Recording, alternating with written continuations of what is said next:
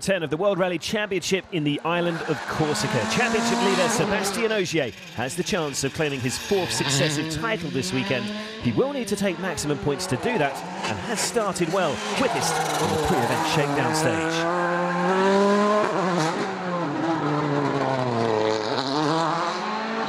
Elsewhere, the Abu Dhabi Total team returned to competitive action. Chris Meek will be keen to add to his 2 victories this season.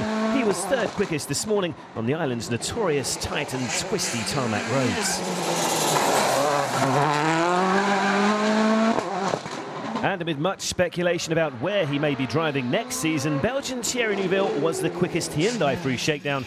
Rally winner back in Sardinia, a strong result may help strengthen his negotiations for next year. And here is confirmation of the shakedown times. Ogier fastest, teammate Latvala 2nd, Meek, Neuville and Danny Sordo completing the top 5.